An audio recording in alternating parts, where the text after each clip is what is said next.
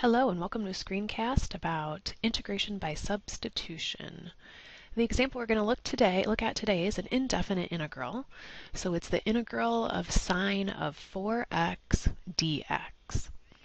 And whenever you kind of use those words of, or whenever you think of, oh, this would be a chain rule problem if I were doing the derivative, any kind of a composite type function, that's how you know you're going to want to use substitution.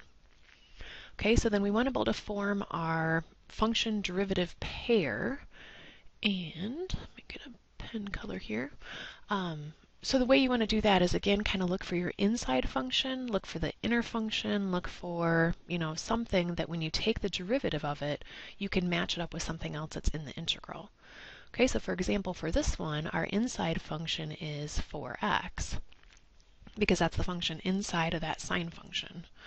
And when I go to do the derivative of that function, that gives me 4 dx. Okay, so this is your Leibniz notation and that kind of stuff. So don't worry too much about that, but just make sure that you've got all your pieces in here that we need to match up. Okay, so sine, we know how to do the antiderivative or the integral of sine. We've got our function here, so this is going to become our u. So now we have to match up this dx. Well, you notice when we did our derivative, we had a 4 dx. So how can I get rid of that 4? Well, divide by 4 or multiply by 1/4.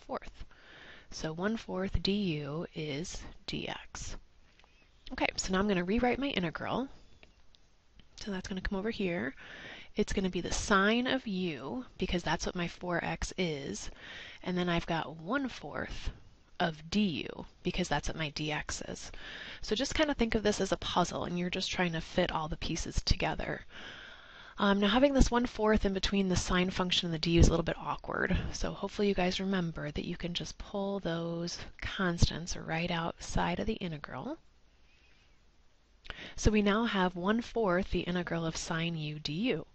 Well, sine of u, that's a function I can definitely find the antiderivative of. So remember, to do that, you want to ask yourself the question, what function, when I take the derivative of it, will give me sine of u?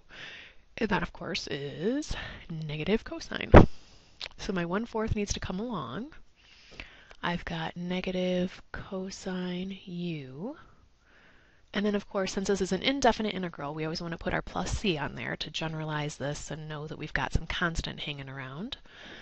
So now all we need to do now is just take our u and plug it back in. So our final answer here is going to be negative 1/4, because I like those two things to go together a little bit better. Cosine of 4x plus c. So that would be then your indefinite integral for this. How do you check it? You take the derivative.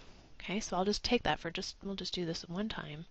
So to check it then, I want to do the derivative, so my negative 1/4 is going to come along because it's a constant.